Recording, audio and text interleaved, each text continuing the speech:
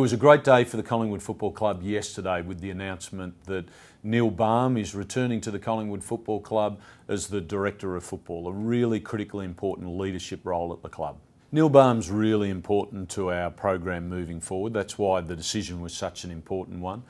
When Rodney Eade left and we had to sit down and work out what was the exact criteria that we needed to meet when we're finding the next Director of Football, and Neil Balme, once we went through that process, was right at the top of our list. He ticked all the boxes. It's an important role. He has a great relationship with Nathan, and so he's actually always been a support for Nathan, even when they haven't been at the same club. So that partnership, Nathan's very excited about that.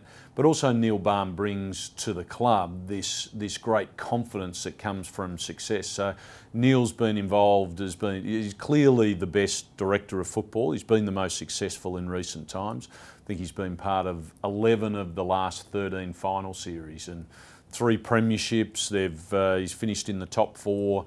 9 of the last 13 years, which is just an amazing result, and he brings that confidence to the club. Once we established exactly who we wanted ideally in the role as the Director of Football, it was then a matter of looking at it, and clearly Neil Balme was our ideal candidate, and so it was about making contact with him. The initial conversations were not all that productive, to be quite honest, because of his loyalty, and I think the thought of leaving Geelong after such a long period of time was something that was very difficult for him.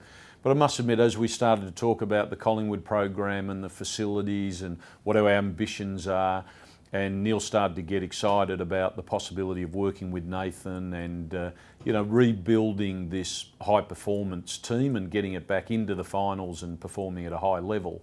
And then he started to really get excited. So that was over a 5 or 6 day period, and in the end he decided it was time to make a move, and we're very excited about that. The Director of Footy role is a really important one because we've got so many talented people and leaders in the football department, but the Director of Footy role just makes sure that it's all working in alignment and coordination.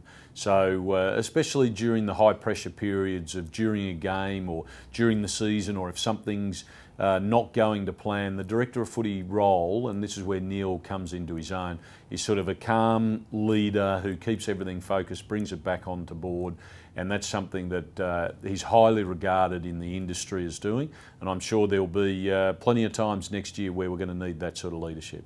So as part of Neil's agreement with Geelong, he's given 4 weeks' notice, so he'll start with us after the draft in 4 weeks' time. So we're really excited about this. We really see this as the last piece that we needed to slot into a really exciting campaign that we've got set up for next year. From a players, coaches, leadership point of view, this is very exciting, and I know the supporters are excited about this announcement as well.